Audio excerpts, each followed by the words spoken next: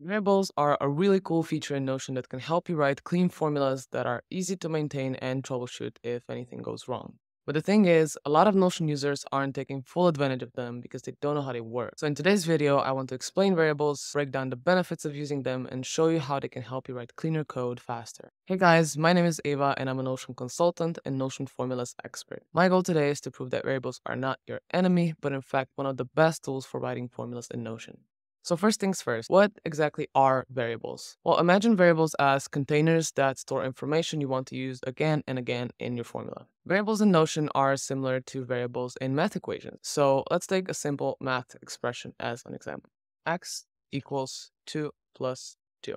Now, instead of having to write 2 plus 2 every time you need to use this value, we can just create a variable called x to represent the value of 2 plus 2. This way, we can just use letter X whenever we need to reference that value. But variables in Notion and coding in general aren't just limited to numbers. They can hold any type of information like text, dates, checkboxes, or even other formulas. And just like in math, variables in Notion both have a name and a value. Using variables can bring a lot of benefits. First, it saves you time and effort by eliminating the need to rewrite the same code over and over again in your formula. Second, as your formula becomes more complex, breaking it down into smaller building blocks using variables can make it easier to read, organize, and maintain in the long run. And third, variables make troubleshooting a lot easier because you can isolate and test each variable individually, and you can find the one causing you problems and fix it really fast. Now let me break down how to actually use variables in Notion formulas. In Notion, there are two functions for variables, let and lets. Both of these functions have a very simple syntax. If we recall our math equation example, x equals 2 plus 2. X, so the name of the variable, is the first argument, and 2 plus 2, which is the value, is the second argument. Third argument is the expression. The expression is where you can use your variable with other data or on its own to display the final result of your formula. Now, the key difference between the two functions is that the let function allows you to define a single variable. On the other hand, the lets function allows you to define variables in bulk. Okay, now that we've covered the basics, let's dive deeper into some best practices when working with variables and formulas in general. I'll use a practical example to demonstrate these tips and tricks to make it a bit clearer and easier to learn. Today we'll be building a project dashboard that shows the total number of project tasks and the number of tasks per status. I already have two simple databases ready for the purpose of this tutorial, one for projects and one for tasks, which is related to the projects dashboard. In the projects database, we have the YouTube video project, which has 5 project tasks, and the CRM template project, which has no tasks. I also have a formula property ready, so let's go ahead and build our project dashboard. Okay, so tip number 1, outline your process with comments. Comments are a really cool addition to the formulas functionality and came out with the formulas 2.0 update. Comments let you break down your formula into smaller parts and explain what each of these parts does. And this is really helpful when it comes to working with complex formulas because meaningful comments make it easier to understand what each part of your code does. To add a comment in Notion formula, just write slash, asterisk, add your comment, and close it with asterisk slash. Now for our project dashboard, we'll outline 3 steps. First, extract the total number of tasks per status. Second, define the styling of the result. Third, define the format of the result. And what should happen if there are no project tasks. Now, outlining these steps before you start writing the code can make the process of writing your formula a lot more straightforward. Plus, you can just copy-paste these comments in the respective location in your formula when you tackle individual steps in your code. Just make sure not to overwhelm your formula with comments because that actually defeats the purpose of making your code clean, readable, and easy to maintain. Okay, on to tip number 2. Use variables for everything. Now, what I mean by that is break down each part of your formula into smaller chunks. Doing that will allow you to write the final expression using just a combo of variables, spacing, and a bit of short text instead of having to write a long piece of code to get the final result. This method makes your code cleaner and reduces the risk of errors because you can check each variable as you go and catch any unexpected results early on. I will demonstrate these benefits a bit later on when we'll be testing our formula for errors. For now, let's just start with defining our variables. We'll use the lets function because we're defining multiple variables at once. First, we'll create a variable called total tasks. Now, this variable represents the total number of tasks per project. And to get that number, we'll use the tasks property and the length function. So the length function is used to extract the length of a string or the length of a list. When working with lists, the length function basically counts how many items there are in a list. So in our example of the tasks relation property, the length function is going to count the number of the related project tasks. Okay, next we'll extract the number of tasks per status. Since we have 3 different statuses, we'll define 3 new variables. One for tasks in the to-do status, one for tasks that are in progress, and one for tasks that are done. And that brings me to tip number 3. Use clear and meaningful variable names and a consistent naming convention. Now that might seem unimportant, but it's actually a really simple practice that can make a huge difference in how easily you understand and navigate your code. So what is a meaningful name for a variable? Well, imagine coming back to your code a year from now to make some changes. A meaningful name will allow you to recognize exactly what each individual variable is supposed to do based on the name of the variable. And about the naming convention, here's the method that I use. I start with a lowercase letter and uppercase the first letter of each new word if the variable name consists of multiple words, just like I did in the total tasks variable. So for example, if I'm extracting to-do tasks, I'll name my variable to-do tasks with the lowercase first t, uppercase d, and uppercase second t. Just like that. So to extract tasks in the to-do status, we'll use the tasks relation property again, just like we did with the total tasks variable. Then we'll use the filter function and set the condition of the filter to status equals to-do.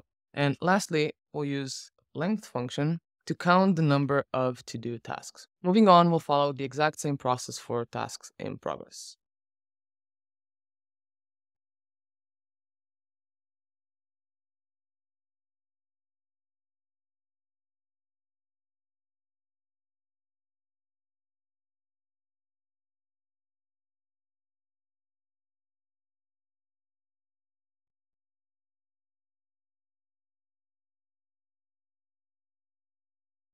Now, when it comes to the done variable, I'll intentionally leave out the length function so I can then show you how to troubleshoot your formula using variables a little bit later.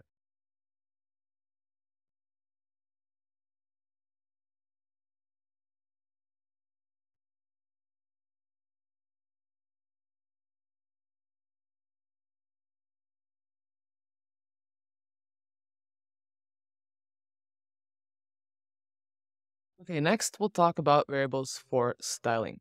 Let's first add some spacing here to make it more readable and copy paste the comment so that we know exactly what this part of the code does. Remember when I said use variables for everything? Well, that includes styling. By putting styling in a variable, you can easily update it later on without having to correct it in every single spot where you apply that style. And that's a huge time saver, and I'll demonstrate that after we finish our entire formula. Now let's name this variable style text. I could have also named the variable style, but I don't recommend doing that because there's also a function called style, and that can become really confusing. So just as an extra tip, don't name your variables with the same name as the name of one of the functions. Okay, now let's define that value. Say B for bold, C for code, and gray for gray text. Now make sure to enclose the entire string into square brackets. Otherwise, the variable will not work when you use it with the style function. Okay, now that we've covered all the variables, it's time to write the final expression. But before we do that, let's not forget tip number 4, which is test all your variables before you write the final expression. Now, this is the part where I can actually show you how using variables and testing them can help you catch any mistake easily and make your troubleshooting process a lot quicker. To test your variables, just write the variable name, check the result, and make sure that the formula is returning the value you expect. So let's go through an example. First, I'll test the total tasks variable, which I expect will return the number 5 because there are 5 project tasks related to the YouTube video project. Okay, just add a comma here. And the value is 5, which is as expected. Second, I'll test the to-do tasks variable. And it's returning number 2, and that's okay because we have 2 tasks in the to-do status. Next, we have in progress, which should return number 1 because we have 1 in progress task. And lastly, we have the done variable. Now for the done tasks variable, if you remember, I intentionally left out the length function. If I hadn't known about this mistake, I would have expected the formula to return the number 2 because there are actually 2 project tasks in status done. But if you take a look at the formula editor, you'll actually see that it's returning a list of tasks in status done. So breaking the formula down using variables and isolating each one of them to test allowed us to pinpoint exactly where the problem is, which is the done tasks variable. If I correct this mistake now and add the length function, the formula will now return the correct result.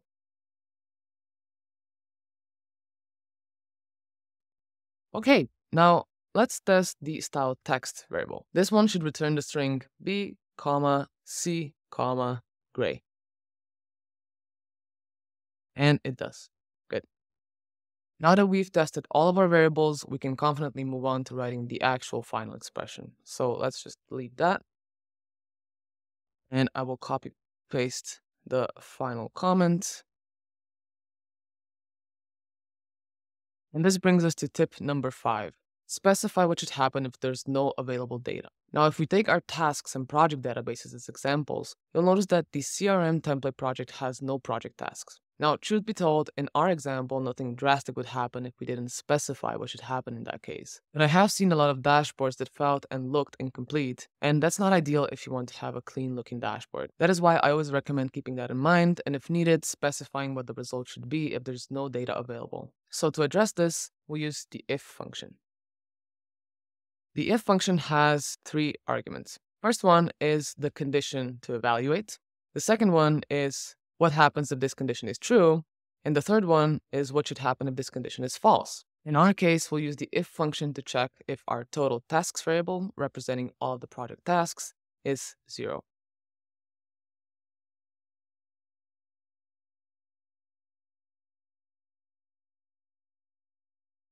Now, if this condition is true, meaning that there are no tasks, we'll display a message saying no tasks recorded.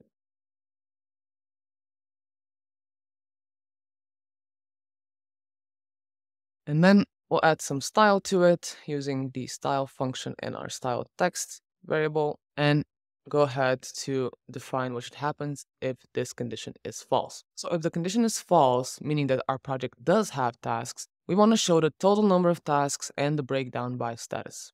So let's start by writing total tasks. Add some spacing here, followed by the total tasks variable. And to separate this section visually from the rest of the data, we'll use 2 \n characters.